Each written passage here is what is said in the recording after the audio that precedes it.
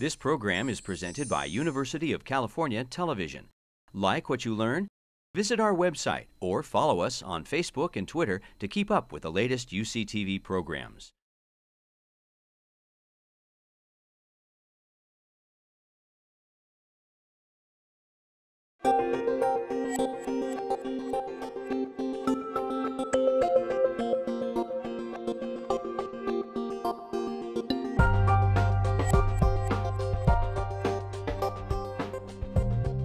HIV, the virus that causes AIDS, continues to spread. And with no cure or vaccine in sight, campaigns to stop the epidemic link HIV-positive people to care and treatment and try to keep others negative. There's always going to be a role and a need for protection of people who are HIV uninfected. And despite these really Herculean efforts with condoms and condom education and education of communities about HIV risk, we're still having a stable number of new HIV infections in the United States every year.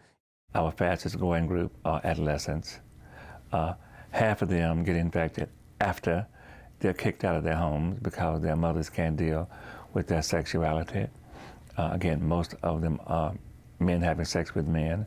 The CDC estimates that there's 50,000 new infections a year in the United States, and we probably account for at least 10% of that, maybe we're a little bit more. And we estimate that about a quarter of people don't even know they're HIV infected.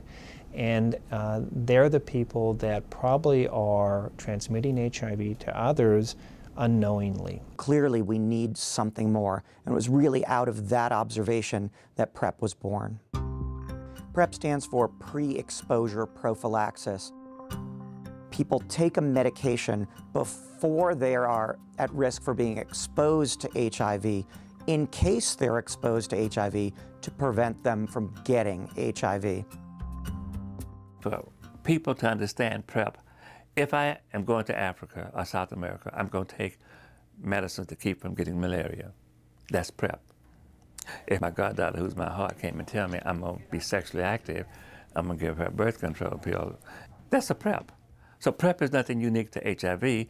It's just that now with the advances in medicine, we're not able to use PrEP in HIV. Most people have a window of high risk for becoming infected with HIV, and generally it starts in the late teens through the early mid-20s. Some of these slides that we're George Lemp runs the California HIV/AIDS research program at the University of California, and his office is funding 3 PrEP demonstration projects targeting those at high risk in Oakland, Los Angeles, and San Diego. What we're trying to do is provide a prevention approach that they can take and prevent the possibility of becoming infected during this very high-risk window, so that we can really impact the epidemic significantly. In our particular study right now, we're looking for men who have sex with men or transgender male to females. We know men who have sex with men are the biggest proportion of people that are getting infected in California. So we started with this very high-risk group. I would say I'm mid to high, absolutely. I think anyone in the community at any point, I'm partnered, but my partner and I tend to be a little playful with other couples and whatnot, and you can never be too safe. Coming out of the closet and being thrown into this type of lifestyle or scene, as I would call it, you know, the gay scene, everybody that you meet, it's always a chance. There's always a factor that you either drink too much, or you put yourself in a situation where you're unsafe, or you're not where you want to be, or things like that happen. And I've experienced that in every type of way. So I think just having this as a tool to protect myself, I think that's even more powerful than anything else. The only medication that's currently FDA approved for PrEP is tenofovir emtricitabine, available as a fixed-dose combination tablet called Truvada. It's taken every day, and it's part of a cocktail of medications that somebody who was already HIV infected might take. It would be taken in combination with at least one other medication if you were HIV positive already. The idea of this medication is to render HIV unable to set up an infection when it comes in contact with a host. So viruses are never alive, so they can't be killed. I think of them as robots. And the way Truvada works is it's a monkey wrench that gets thrown into the gears of the robot that is HIV. And if there are small amounts of HIV that have gotten into a body, it prevents it from reproducing itself and setting up a durable infection in the person who is exposed to HIV.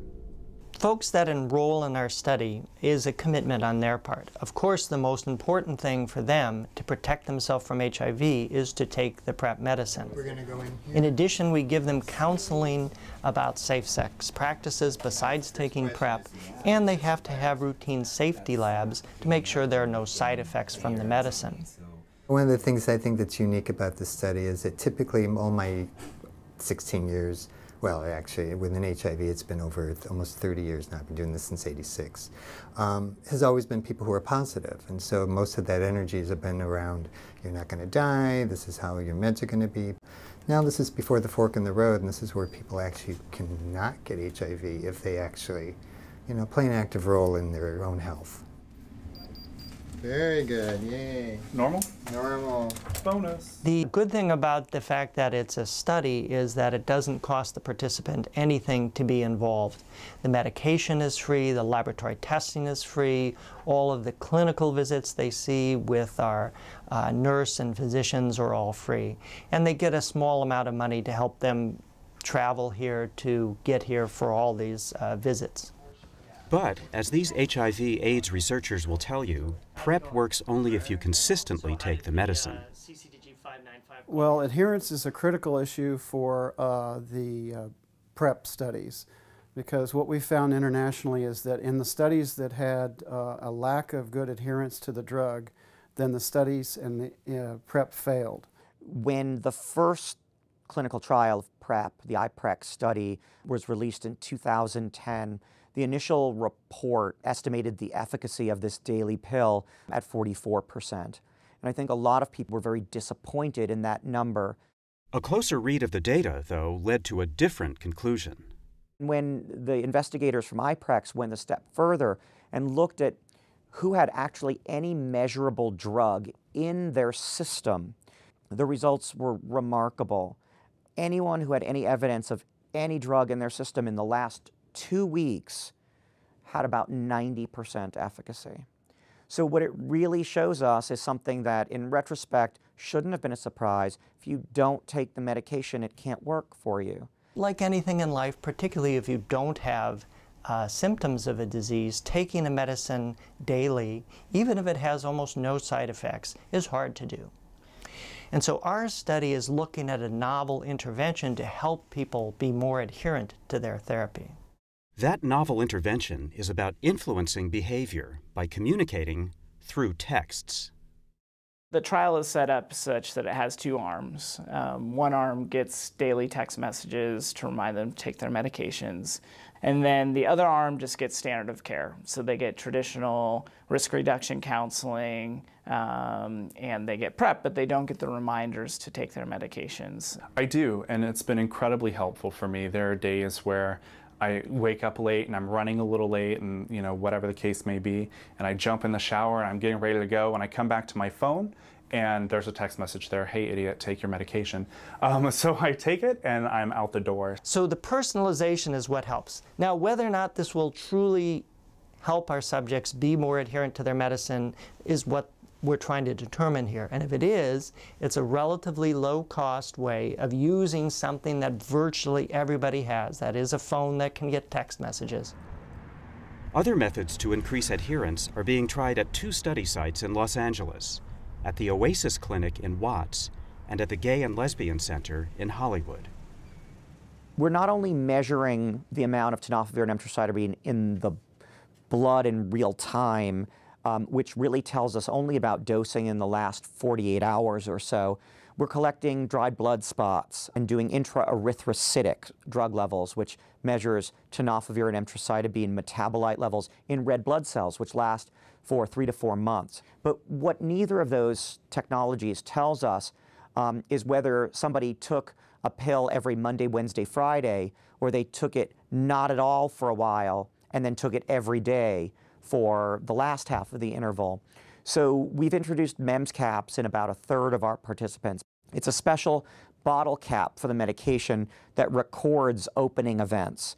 Every time somebody opens the bottle, the cap records that opening event, and then when they bring their bottle back in, we download that information and get a sense about the patterns of people's adherence. These PrEP demonstration projects will continue for another 3 years as the CHRP researchers recruit more participants to spread the word about preparing for HIV. People are sexually active. That's a given. We need to argue that. And if you get syphilis, gonorrhea, chlamydia, it means you've done something that you could have also gotten HIV. And again, I cannot change those habits, so you at least need to know there are things you can do to hopefully protect yourself from getting a disease that's going to change your whole life for the rest of your life.